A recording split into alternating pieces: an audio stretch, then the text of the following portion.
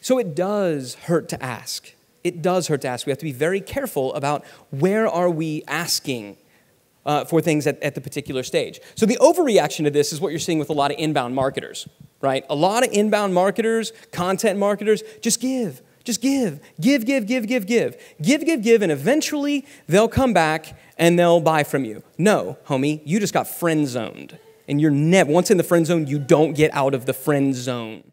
Friend zone.